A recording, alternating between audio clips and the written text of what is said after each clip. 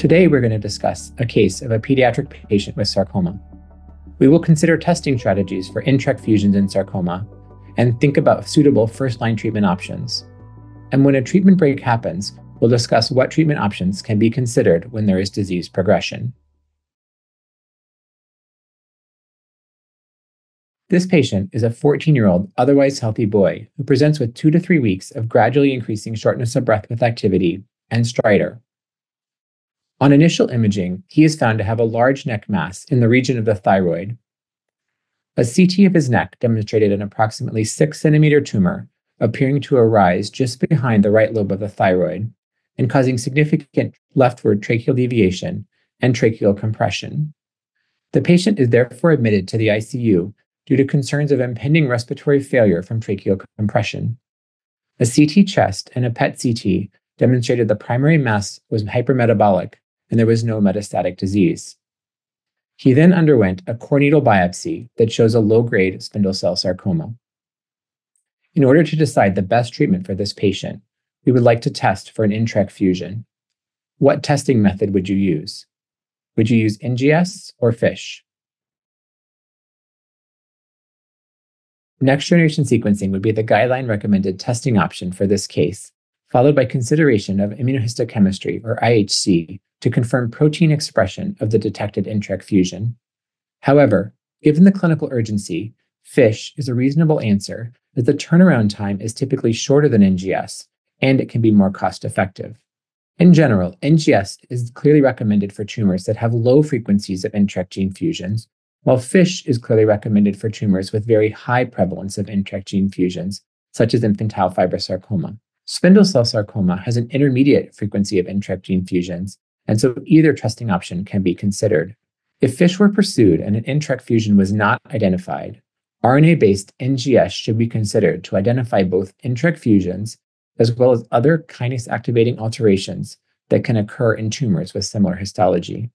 In this case, we did all three, immunohistochemistry, FISH, and next-generation sequencing simultaneously, because the patient was at risk for respiratory failure, and we wanted to evaluate for both NTRK fusions as well as other targetable kinase-activating alterations simultaneously. Fluorescent in situ hybridization, or FISH, for NTRK 1, 2, and 3 was performed for this patient, and the results were positive for an NTRK 1 gene rearrangement, supporting the diagnosis of an NTRK rearranged spindle cell sarcoma. Knowing this, what would you consider as the first-line option for this patient? Would you choose chemotherapy or an NTRK inhibitor? Based on current treatment guidelines, this is the most suitable choice for this patient and the one I opted for. Current guidelines recommend treatment with TRK inhibitors as the standard of care for patients with NTRK fusion-positive sarcomas. Studies like SCOUT and NAVIGATE have shown a high objective response rate and durable responses in NTRK rearranged spindle cell tumors to TRK inhibitors like larotrectinib and entrectinib, and even better response in pediatric populations compared to adults with similar NTRK fusion-positive tumors. While there is limited data on chemotherapy for low-grade tumors like this, a study by Orbach et al. Compared TRK inhibitors to chemotherapy in patients with infantile fibrosarcoma and showed a better response rate in the TRK inhibitor group. The patient experienced tumor shrinkage on treatment with a first-generation TRK inhibitor and had a long-term response for 2 years on therapy.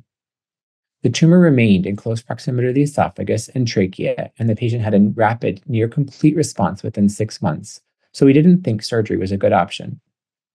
Given the potential life expectancy of pediatric patients and the unknown long-term effects of TRK inhibition, recent studies like SCOUT and the ADVL 1823 study have explored the outcomes of discontinuing TRK inhibitors in pediatric patients with NTRK fusion-positive sarcomas who have achieved favorable responses.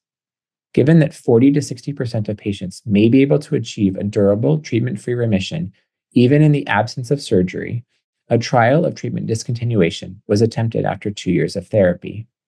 After 6 months on treatment break, the patient unfortunately had disease progression.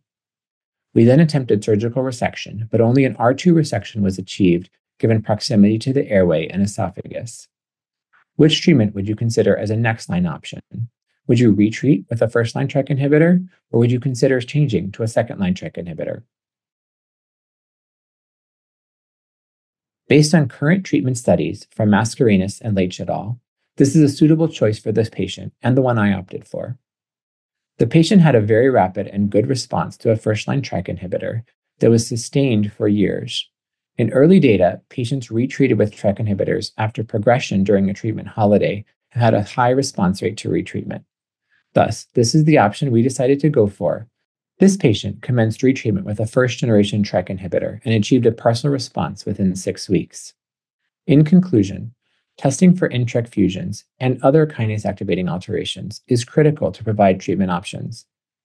Testing strategies can be tailored to the individual patient and tumor type based on the pretest probability and the urgency of testing.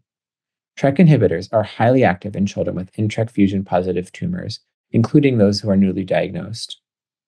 Local control remains important. However, a subset of patients can maintain a durable remission when therapy is withdrawn, even in the absence of local control.